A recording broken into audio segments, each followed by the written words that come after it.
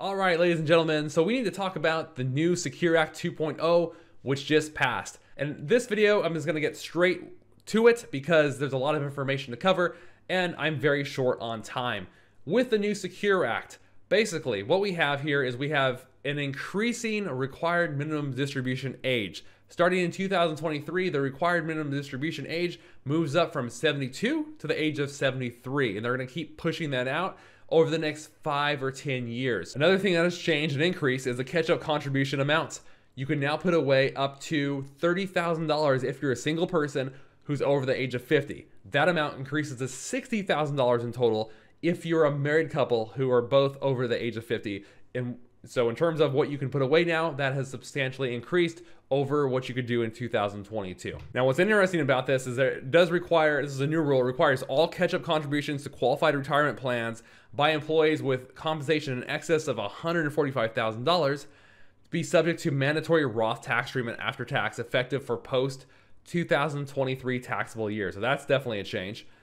It increases the annual contribution for employees' deferral and catch-up contributions to simple plans by 10%. This next one's a fairly big change for the employers. Increases the annual contribution for employee deferral and catch-up contributions to their matching contributions and allows employers to make additional non-elective contributions to simple plans effective beginning with 2024 tax year. You can now create, if you don't want to be in business, you can now create a Roth simple IRA or a Roth step IRA beginning with tax year 2023. That sounds pretty cool because Roth is fantastic in my opinion. This is powerful. So this allows a sole proprietor or single member LCs who set up a solo 401k plans after the end of the taxable year to make both deferral and matching contributions by the due date of the owner's income tax return. So now you can set up a retirement plan in your business after the end of the year and still have it count. Those contributions still would count to offset your taxable income for the previous year. That is pretty cool. Secure Act 2.0 replaces the IRC 25B Qualified Retirement Savings Contribution Credit with a federal government matching fund program for low and middle income individuals that contribute to a qualified retirement plan effective beginning in 2027. This new Secure Act now makes it easier for an individual to purchase a qualifying longevity annuity contract, or QLAC, with retirement savings by easing current limitations. You can now do penalty-free rollovers from an IRC 529 plans, which is like the education savings account plans that have been open for more than 15 years, to Roth IRAs, subject to, of course, annual Roth contribution limits and a $35,000 lifetime cap, effective for distributions made after 2023. So that's cool. So you can move money out of that account to a Roth IRA. That's a new feature, as far as I know of. And lastly, it expands the list of exceptions from the 10% early withdrawal penalty for various types of retirement distributions, and expands the income exclusion for health insurance premiums of retired public safety officers. This is just for the employers. It says mandates automatic enrollment for new 401k and 403b plans offered by employers with the option for employees to opt out for plans beginning after 2023.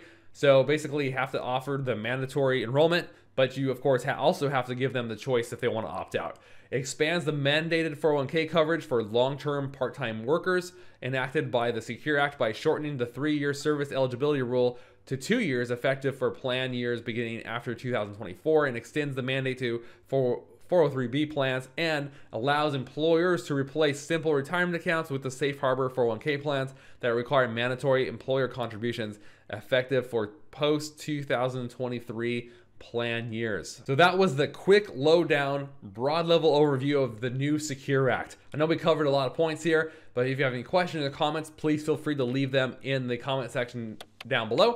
And I will leave a link to the actual bill, or where you can find more information regarding the Secure Act, in the description section of this video. So you can always check that out. And this is just, there's a lot to take in here. For a lot of people, it won't apply to them, but if you're an employer, it might. But this is just things to be aware of as retirement plan rules change. Definitely discuss these kind of changes with your financial advisor as well as your CPA or tax person, as you know, some of these changes will allow for tax plan strategies into the future.